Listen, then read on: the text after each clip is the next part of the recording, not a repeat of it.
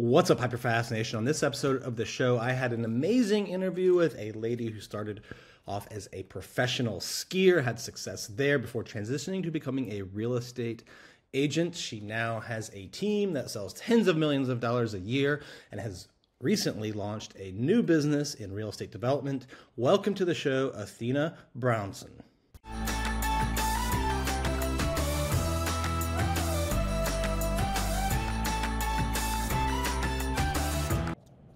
Athena, welcome to the show today. How are you doing?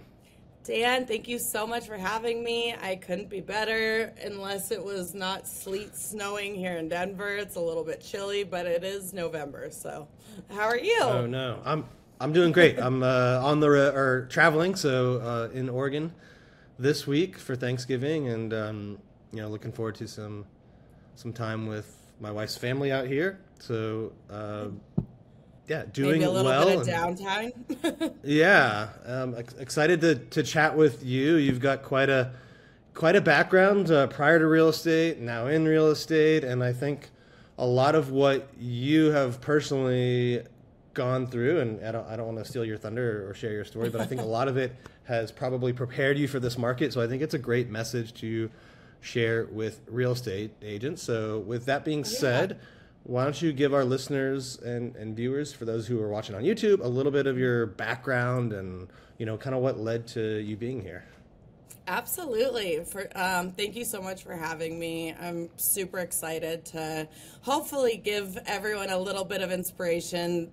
It's not only been a difficult year in our world of real estate, year and a half, but it's also approaching the holidays, and that can really be a tumultuous time for everyone. So hopefully, and a beautiful time also, hopefully. But I'd love to just, share a little bit of my story in hopes that it resonates with someone. And like you said, I have had many lives. So I'll start with the life that I really believe set me up to succeed in real estate and also to survive some really, really difficult health challenges. I grew up in Breckenridge, Colorado, so I learned how to ski right around the time that I could walk.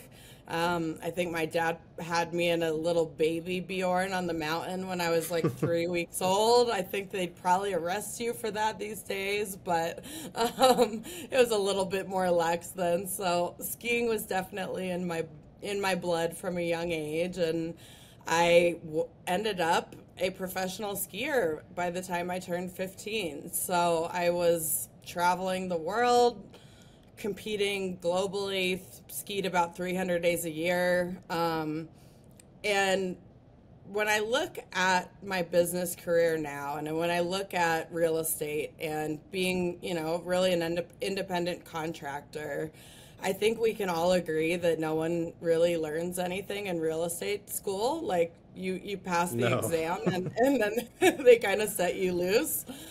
And to be completely honest, the best business school I ever went to was being an athlete. And that has created the foundation within me unintentionally. I mean, when I was skiing and getting yelled at by coaches and hiking the mountain when I messed up or talked back, I was not thinking, man, this is going to prepare me for life and really set me up to do well. I was, cursing under my breath.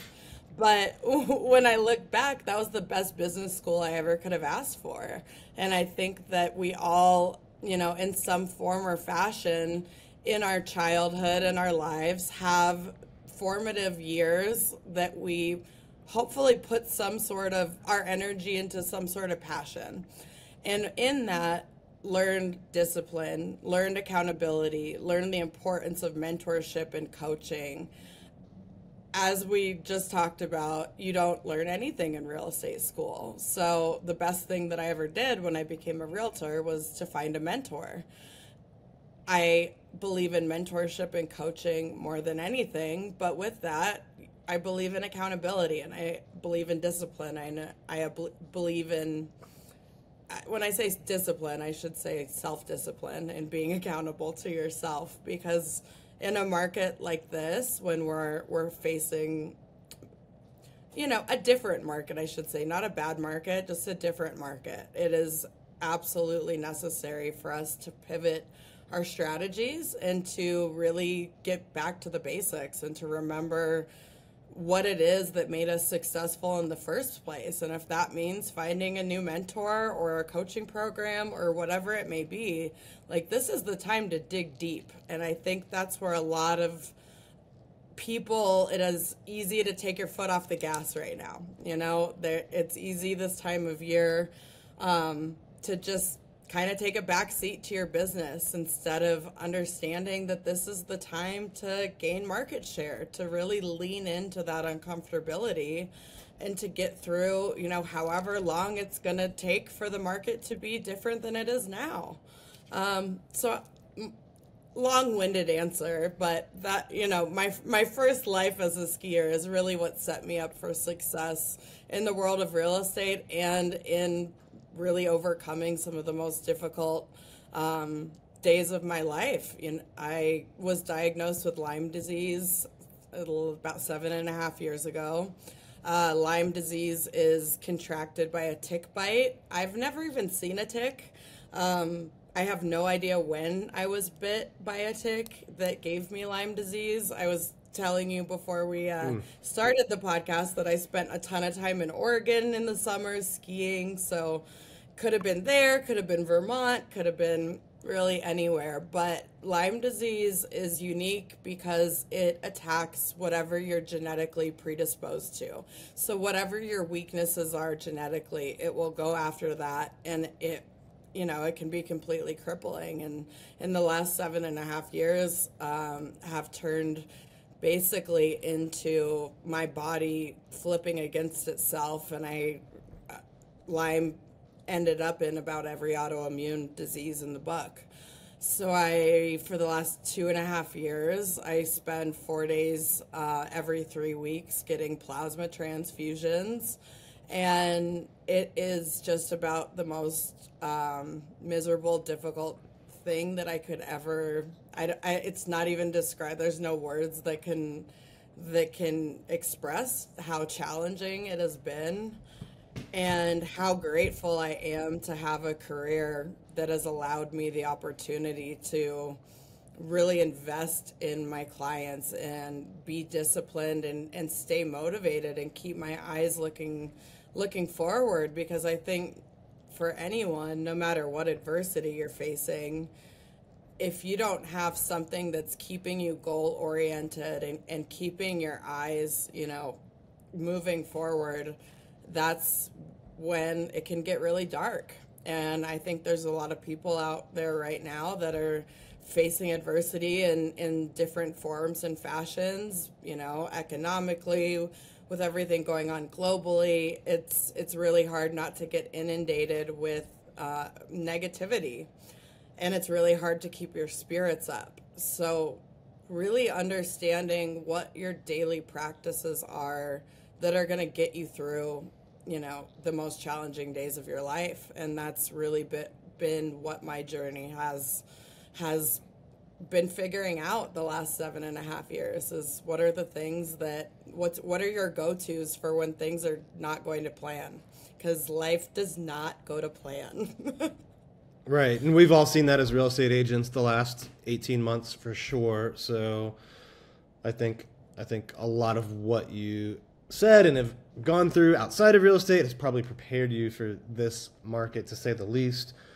Going back to something you mentioned, that skiing was like the best business school you could have gone through, and I don't imagine it's because of like what they taught you economically, right? You're not learning about P&Ls and marketing. I think what you were probably getting at, and I just want to make sure I'm thinking correctly, is that the adversity that you had to overcome as a skier prepared you more for, business, real estate than anything you could learn from a business school or real estate school or program. Yeah, I think what skiing taught me that I don't believe, I did go to business school, but what I did not learn in business school that I did learn as an athlete was accountability and discipline and the importance of mentorship and the importance of having people in your life that for skiing, obviously it was coaching. I still am a huge believer in coaching. I've been in a coaching program for years and years. That I am a firm believer that we are not able to see our own blind spots. They're blind for a reason. If we have someone else, a third party, that can be looking over our business, our life, our sport, and showing us and helping us understand where our weak spots are, then that's where we're going to have the opportunity to grow. When we, with skiing, if I was not doing something, if I was not showing up at my best, if I was not keeping my word to my coaches, if I was not on the mountain every day at 8 a.m. after doing dryland training until 4 p.m. and then going to the gym straight from that, like, there were consequences for those actions. And when I look at real estate and what it really takes to be successful in real estate, I'm a believer that it is one of the most difficult jobs that you can ask for. It's one of the most beautiful jobs. I wouldn't trade it for a thing, but it requires showing up and it requires hard work, and business is, nothing's handed to you. And I think that is a misconception that is often portrayed in the world of real estate, is just how much goes into every single transaction, how much effort and thought and care you have to pour into your business and into really growing yourself into being the best representative you could possibly be for your client when they're making the biggest transaction, biggest purchase or sale of their life. Like, this is something that we absolutely need to be consistently working on, being the best versions of ourselves. And for me, I learned how to do so through athletics more so than any economics teacher I had. Sure. How did you make the transition from professional skier to real estate agent? Was that something that happened right away, or was there some time in between? That's an excellent question. So I grew up in the world of real estate, but I say that because I thought I wanted nothing to do with it. My dad's a developer and a builder in Breckenridge, and I followed him around job sites from the time I could walk. So I associated real estate with being cold and walking job sites on new construction, and also that in a small ski town there were more real estate brokerages than there were t-shirt shops. So I was the perfect example of someone that thought real estate was the corny car salesman that you hated. I had a really, really negative view of realtors, to be completely honest, and it was unfounded completely, but I did grow up in it. After college, or after skiing, I decided I should try a less contact sport, I guess, and finished college.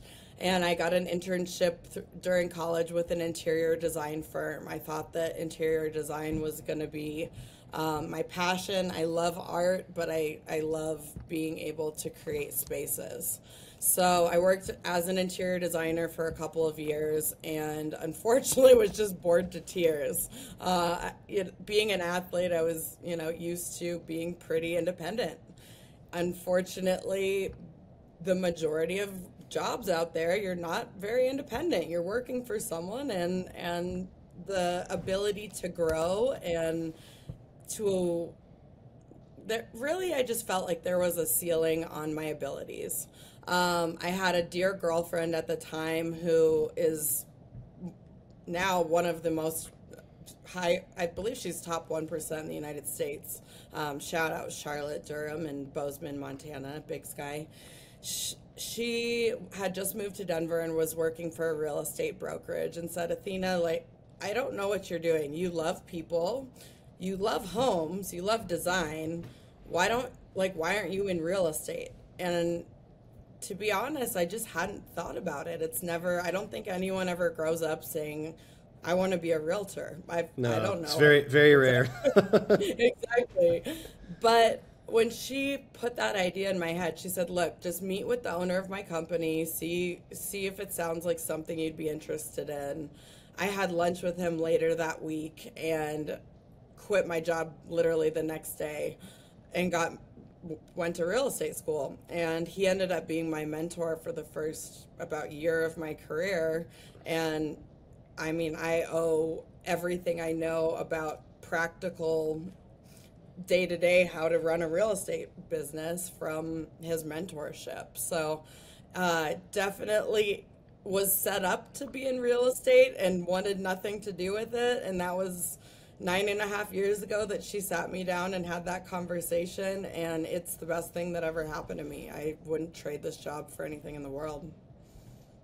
How has the transition been, or how was the transition after that first year? You said this owner of this company mentored you for the first year. Did you have success and then kind of look for different coaches or mentors to get different experiences or training? Like what was it like after that first year? Yeah. So absolutely. And I was fortunate to be in a position that he still does mentor me. Actually, I'm not at that brokerage anymore, but he's still, someone I would consider a mentor. But after that first year, I actually ended up partnering with my girlfriend at the time, Charlotte, and really she, in partnerships, I feel it's so important to find, understand what your own strengths are, understand what your own weaknesses are, and make sure that you're partnering with someone that, has strengths where you might be weak. And for me, partnering with her at the time was perfect because I was more of a big ideas person, very social, really love face-to-face time with clients.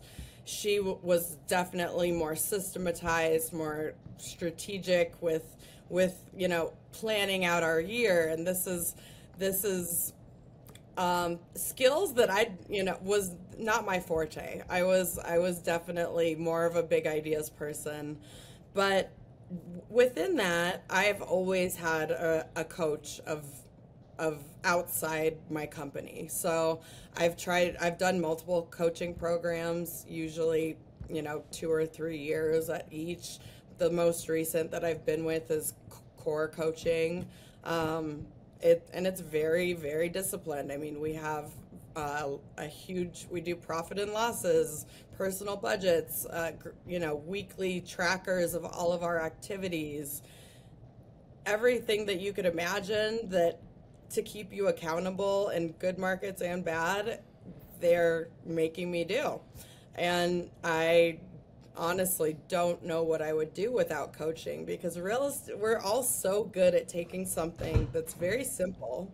Real estate is not, we don't need to reinvent the wheel here, but we all try to. Right. We all do a really good job of trying to reinvent the wheel instead of just focusing on the basics. And what coaching does for me is really allows me to come back to the basics. And because the basics are what are going to bring you success in any market. It doesn't matter if it's, the worst market imaginable, the best market, anything in between. If you're getting away from the basic activities that make all of us successful, then your business is going to ebb and flow. And I think that's where coaching really comes into play, is creating a system, a schedule of must-do habits that you incorporate daily into your business to help take the ebb and flow into more of a steady growth. So, it's a lot of coaching programs will say, like, we want to double your business in 1 year.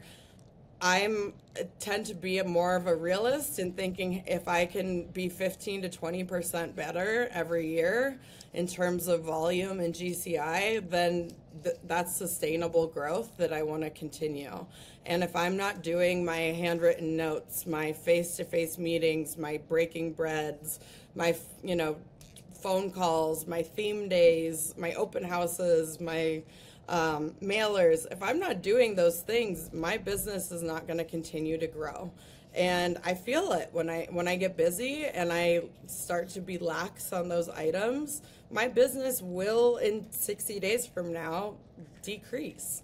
So having some sort of tangible tool that you can either implement in your own business or you have a coaching program that can help you to do so, it's all about focusing on the basics. And especially right now, people want to have that face-to-face time with you. People want to connect. They want to know what's going on in the world of real estate. What are interest rates? What are some great strategies that we can use to still purchase and sell in a market where properties are not selling in a day or two? People do want to hear from you. And I think oftentimes when the market's not as great, so to speak, as it was in maybe 2021, as brokers, it gets easy to shy away from connecting with people because maybe you don't necessarily feel like you have the accolades that year or the confidence even to have these conversations with people. But it's the number one thing we need to be doing right now. It's how can we use different markets, harder markets, as a time to lean in and really, really build, deepen our relationships with our sphere, with our past clients, because they want to know what's going on just as much as everyone else, as you do. I mean, obviously none of us have a crystal ball, but I think it's really easy to get frightened watching the news. And if we can be there as a resource for them, then that's the best thing anyone could ask for. How has your business, or as it's grown, how have you structured and built systems to handle that growth? Have you had to add virtual assistants, full-time staff, other agents? How have you built out, as your growth has continued? That's an excellent question, and it's something that had always been. I mean, it's still a challenge for sure. I'm an only child. I was a one-person sport, so delegation has never been my strong suit. I had always tended to try and get everything done on my own, and I would wear myself into the ground. And when my health started to deteriorate, in real estate, there is a point for any broker that is successful that you realize you need help. You can't do everything alone because there's not enough hours in the day. And if you want to have any semblance of balance I don't know many realtors that have much balance, but if you want to aim towards balance, you have to give up the idea that we can do it all on our own. And that was a really tough pill for me to swallow, was relinquishing some control. Whereas what I should have been thinking was, okay, so I know that systems and details and being very disciplined with process is not my strong suit. I know that. And yet I was still banging my head against the wall, trying to do it all, and it just wasn't feasible. So for me, I started with hiring a part-time assistant. She's a licensed broker that knows the business extremely well. And like I said, finding someone that is kind of the yin to your yang is the greatest thing you can do when hiring. What is their DISC profile? What are their love languages? You really have to understand the personality type that you are so that you can find a personality type that is symbiotic with yours. So after about a year of working, she was working with me 20 hours a week. We switched to full time about a year ago, and it's the best thing that ever happened to me. I mean, she enables me to be out face to face with clients, to be negotiating, to be, in my business, or working on my business, not in my business. Yes. She's the system. She's the systems to my chaos. She is the calm to my storm.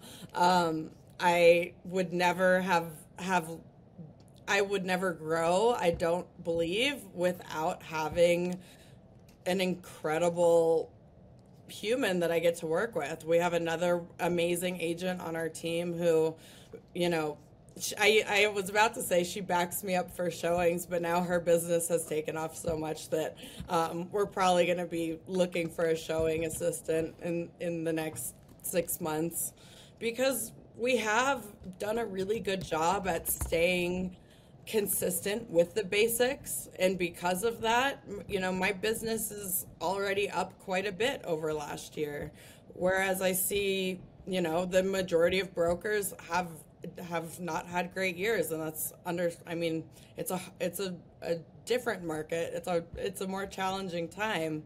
But I am a firm believer, even though this is not what I would have said like 6 years ago, that you have to find the people that are going to be the perfect complement to what skill set you bring to the table, because no matter how hard you try, I promise you, you can't do it all, and there's someone else that can do things better than you're going to be able to.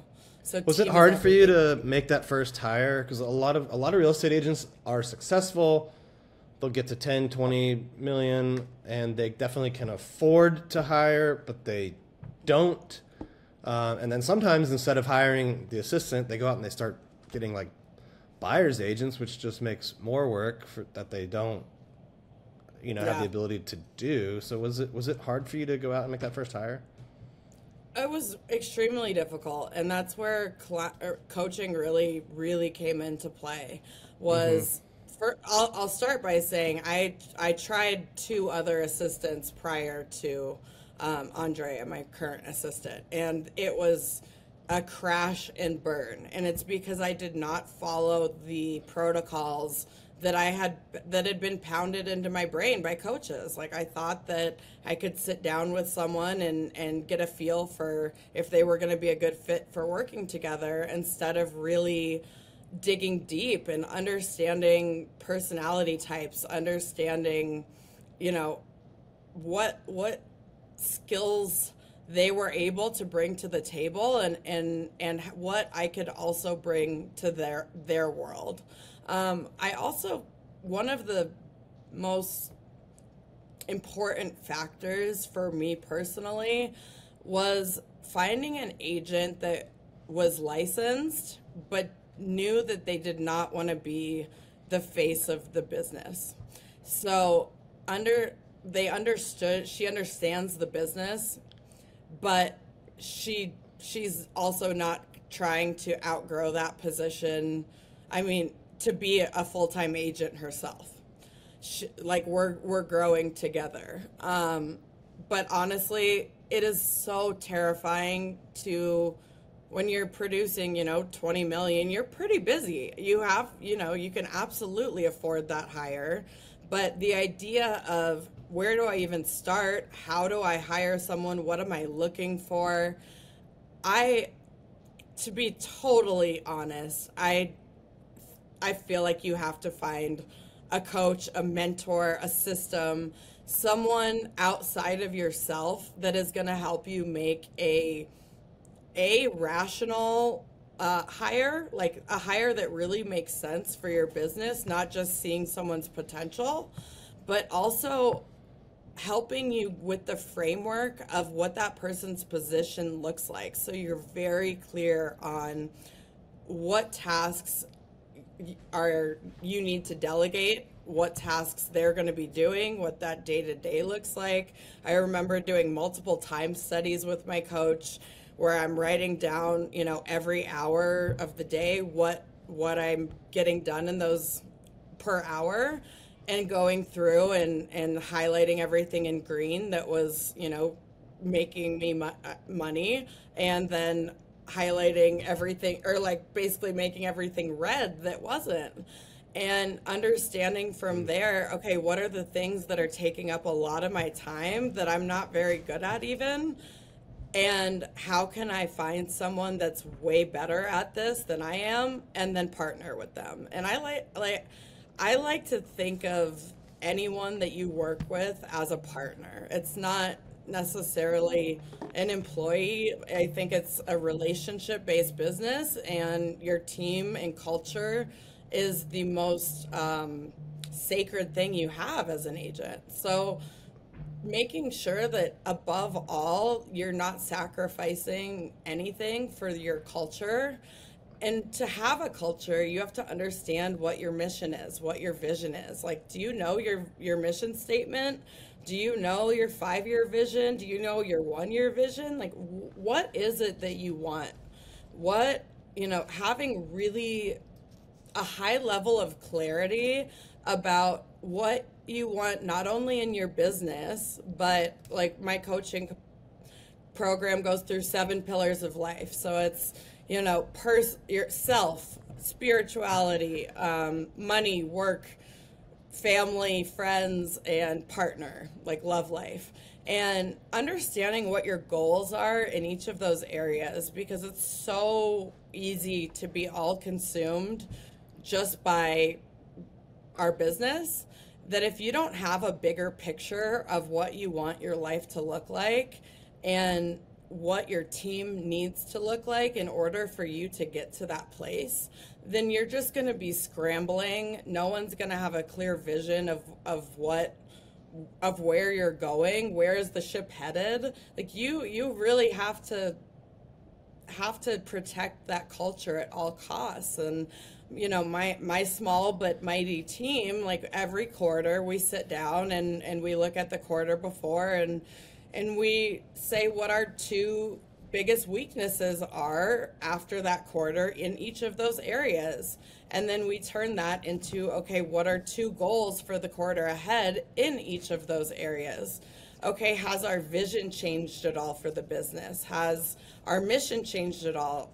What are our goals for the quarter? What are our actionable steps that we need to be doing monthly, weekly, and daily in order to get to those goals? And how can we keep each other accountable to that? So having, really hiring with a clear vision, clear purpose in mind, and knowing what the culture is that you want to foster. Because if you get one bad apple in the team or in your culture, it can take everyone down. And I learned that the hard way, because I did have bad apples and it took me down. It took a team, it's not something that you want to be, I guess it's slow to hire, quick to fire. Yeah. That's the sad but the truth. Where do you, or what do you envision for your team in the next 5 years? Like if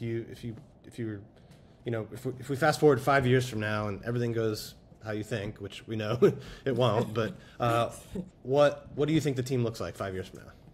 Absolutely. So I laugh because it's always life is the plan the plan you make for it never goes to plan, but I think that's where growth happens. So even though things might not be working the way you thought you wanted your life to work, like I never envisioned getting sick, but it's honestly taught me more about myself and strength and grit than anything ever could have. So when I look ahead, I do so with an open mind in terms of celebrating the times that are not good, because that's where growth is coming from. So I've never been a agent that wants a mega team. I think it's awesome that, some agents do love having, 20, 30, 50, 100 person teams. That's never been really my MO. I am very relational. I really want FaceTime with my team. I want to be able to do daily meetings. I want to be able to do to really help each other grow, all of us, in every way, in every aspect of life. So in my perfect world, 5 years from now, I am healthy. And when I think about the amount I'm accomplishing right now, and I would say that I have not felt anywhere close to okay in 7 years. Like, I live with a nerve disease that keeps me at about an 8 out of 10 pain on a good day. I have chronic fatigue syndrome because I have lost the ability to create natural energy in my body. Like, every day, getting out of bed is the most challenging thing that I had. And I broke my neck twice skiing. I've had 10 ACL surgeries. Like, I know how to be tough and how to get through it. And this has been the most horrific disease that I could ever imagine. And I always say, like, when I get better, not if, I'm going to be able to conquer the world, because I know that I'm capable of doing what I am now. And feeling 10% better, 25% better, I'm like, bring it. So I'm planning on feeling amazing in 5 years from now. I would love to have, I laugh because my assistant is definitely going to need an assistant, to be completely honest. Maybe that's just I don't think transaction coordinator is the word, because we already have a transaction coordinator, but more support staff. So one more support staff. I probably have one or two more agents on my team that are, independent agents, but still part of the umbrella, and then a buyer's agent. Nothing huge, but I want to, I want to sell 100 million a year. I'm just broke ground actually last week on my first development. So I mentioned that my dad's a builder developer in Breckenridge in the mountains, and he is mentoring me through building my first spec home. So I definitely envision, having development being a larger part of my business, because I love the process of design. I love architecture. I love being involved in the entire process of it. And I think in order to do that, it's going to require, that buyer's agent and having more support staff. So probably developing 3 to 4 single family homes a year, selling about 100 million, hopefully have some sort of hot husband by then. I don't know. I'm taking applications if you're interested, and just have my health back. Where should the potential suitors go if they want to connect with you? Instagram or? Slide into my DMs. Get on Instagram, Athena Brownson Realtor.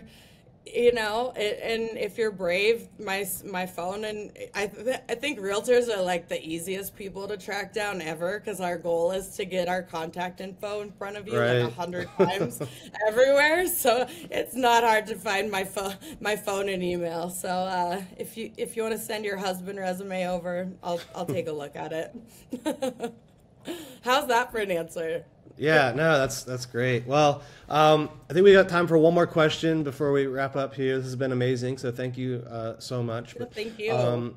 There's definitely a lot of challenges out there in the market for real estate agents with, interest rates, low inventory. Now there's, all the different commission lawsuits that are kind of distracting people. So with all of this going on, what is your advice to real estate agents, on how to not just make it through this market, but to really do well and increase their market share like you've done? I love that question. I think it's such a perfect way to end this conversation. Thank you so much for having me. This has been amazing. But if you look back at your life, everyone take a moment, look back at your life and look at the most challenging things you have gotten through. Look at the greatest adversities that you have faced. And now think about what they have led to in your life. Think about whether it helped you grow into the person that you are now, whether it made you pivot and make a life decision that was going to alter your path forever. Like, nothing good ever comes from comfort zones, as cliche as that is. Like, it's a cliche quote for a reason. Now, as difficult as I keep telling people, I feel like I'm a gerbil on a wheel, just like running as fast as I can and not getting anywhere. And I think a lot of agents can probably relate to that. And it's easy to get really burnt out and to get exhausted. And I think this, whether it's a challenging market or whether it is, a challenge in your life, adversity, understanding what your toolkit is personally to help pick you up and motivate you so that when times are challenging, you can lean in and understand that those challenging times, if you push through it, if you use your toolkit, and for me, that's like blasting music when I get out of bed and taking the time, like, to put on my makeup and like put on my war paint for the day and give myself that boost of like, you can do this. I'm constantly listening to podcasts such as yours, to audiobooks. Like, I'm trying to find even the littlest things that are going to help me keep my mind in a space where I know that that good will come if I keep pushing through it. I think a lot of it also has to do with making sure you're taking care of your mental health, your physical health. Like, if I didn't go to the gym, even if it's, even if I'm extremely weak because I just had a plasma transfusion, but I can go walk for 20 minutes, I'm going to be a much more sane individual than if I didn't. So that's part of my toolkit. And I would just urge all of you, myself included, I'm talking to myself just as much, that when times in life suck, when everything feels impossible, when you can't get your listings under contract, when you don't have any buyers, when, like, nothing seems to be going, quote unquote, to plan or well, this is where the growth as a human being and as an agent is going to come from. So whether that means buckling down and making sure that you're connecting with everyone in your sphere in the month of December, or whether that's getting your team together and making sure you're doing all of your goal planning and your vision boarding and your mission statements for the year ahead. Like, now is the time to connect with as many people as you can. Now is the time to be a trusted resource for people that are interested in the real estate market. Now is the time to find out what's going on in your sphere's life. Like, how can you support them? Is there, a great way to connect with people is, hey, I know, like, a lot of people have family coming into town for the holidays.